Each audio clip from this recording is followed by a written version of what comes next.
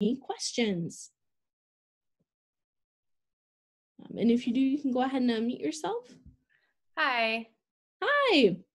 So I had a question about searching maiden names versus married names. Yes.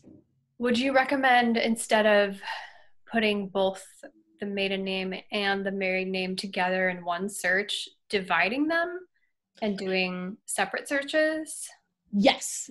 You're definitely going to want to do 2 separate searches because you're going to get records that are tied to each individually, and they're not going to show up if you do both. Okay. Great question. I also have another question, and you might be doing this later. Can you show an example of using wildcard search? Yeah, absolutely. I'll show you all what that looks like. Okay, cool. Because it can be really powerful.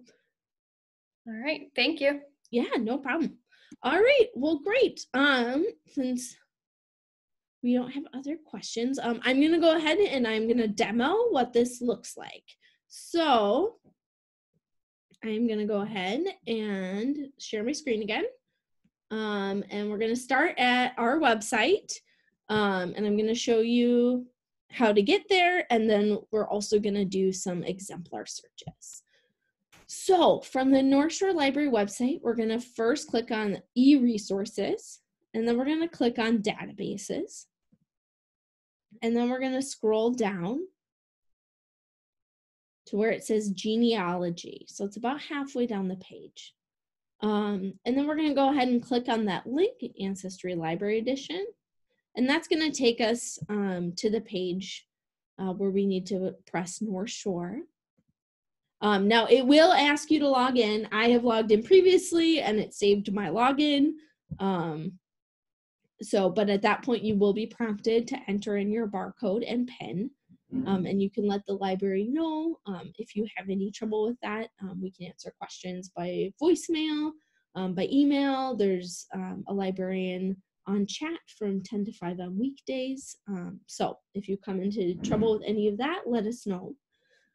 So from here, we are going to get into the Ancestry database. We're going to click that green begin search button.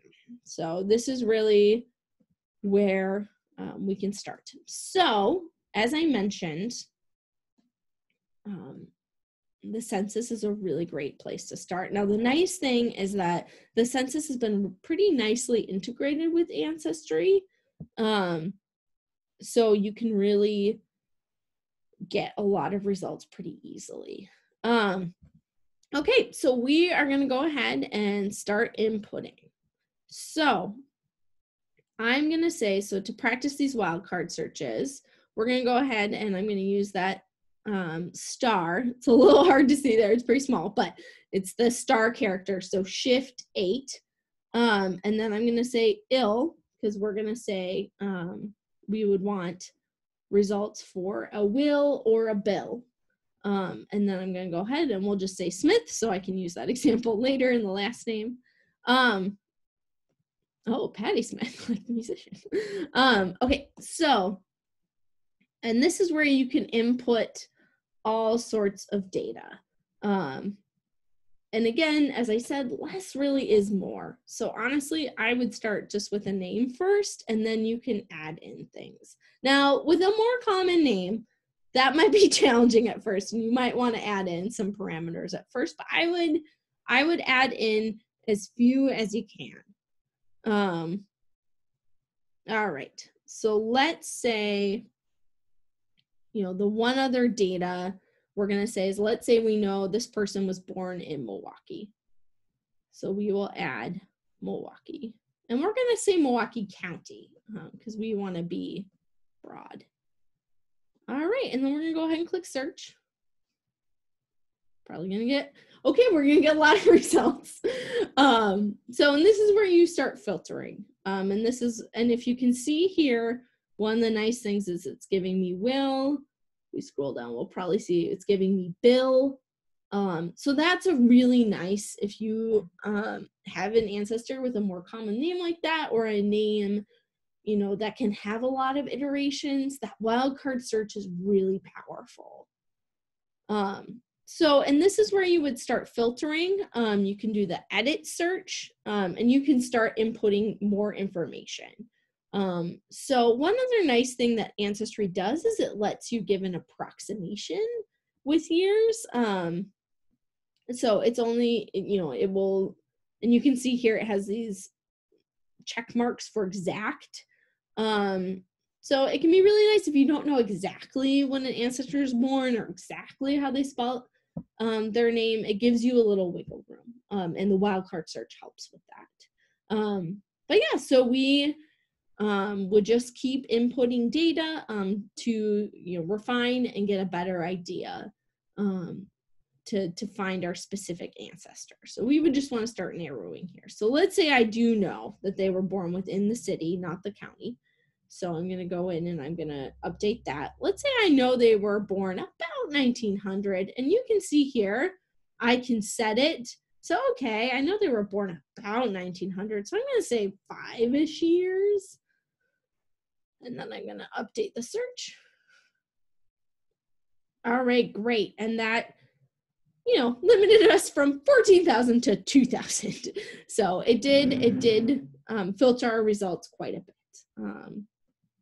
And you could just keep going, keep adding information, and that would keep the results filtered until you have a smaller pool and you can know for sure exactly those were your relatives.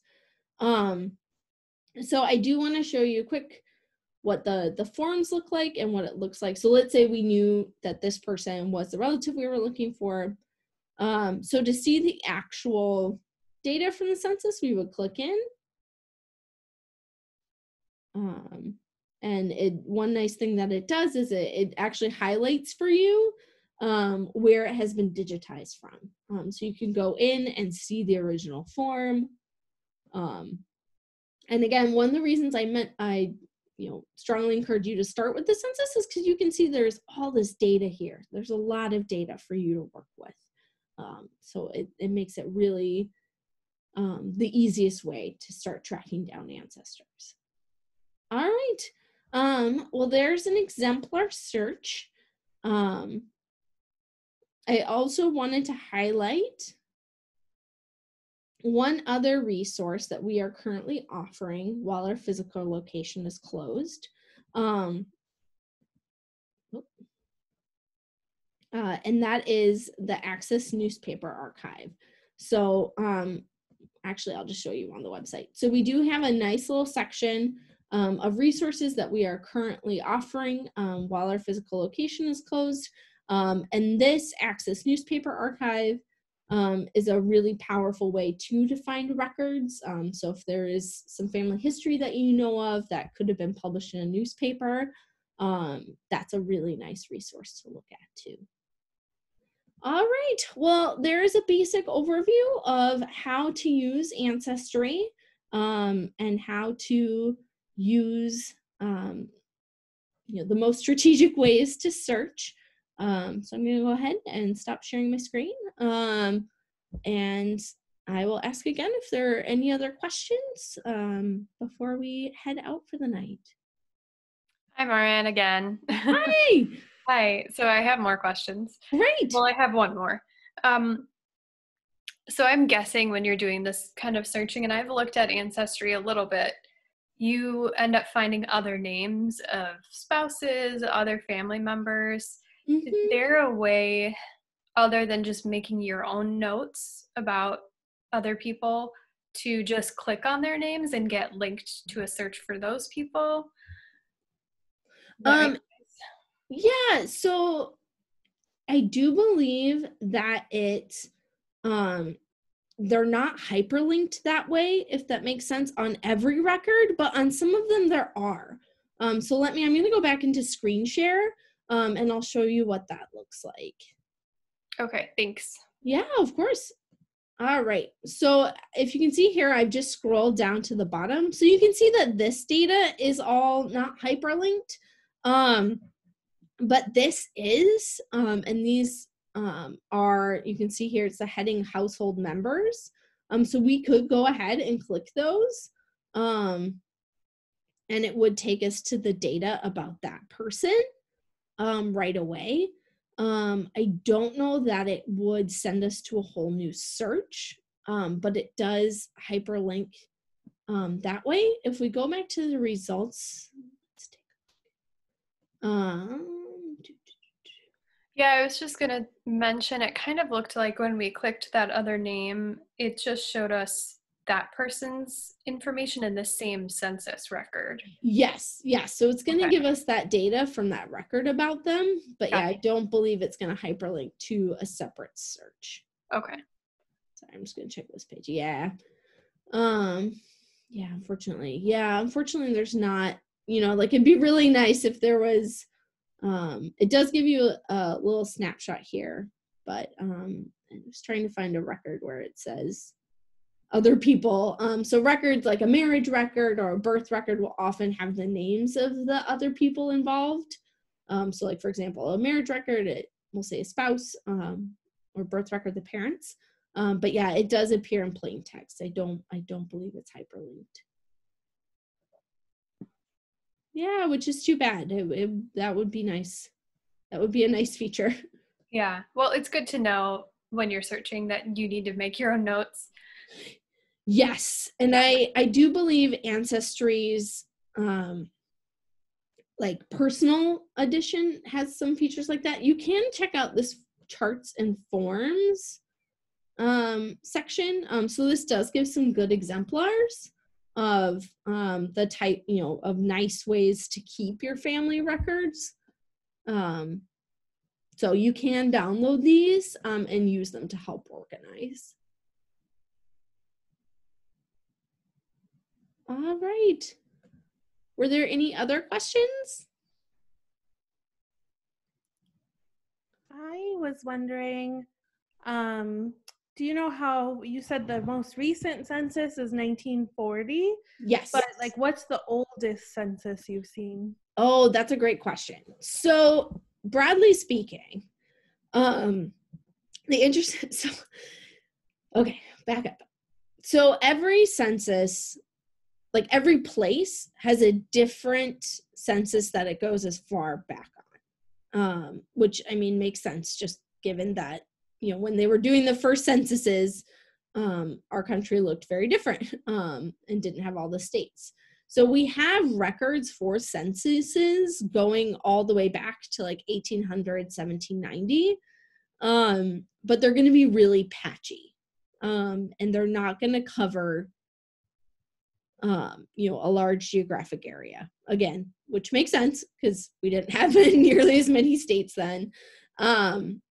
But they are national for what existed. There are problems. I know for a fact the 1890 census is one. The building where the 1890 census literally was held, I think was demolished. So they're only, or like it caught on fire.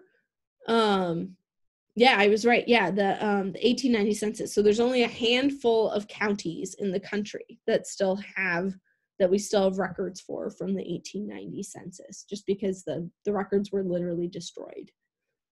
So that's one I know we don't really have. Yeah, Okay. does that answer your question? Yeah. But yeah, they do go back, I mean, pretty far. Like I said, it can get patchy, which I think is just, a product of historical records. Okay.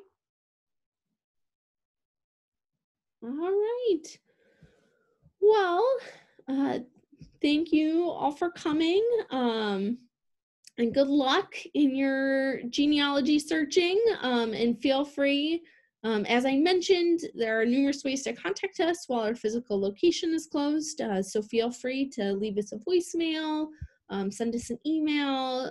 You can chat with a librarian from 10 to 5 on weekdays as questions come up. And I really hope you enjoy this resource that we're able to offer. And good luck searching.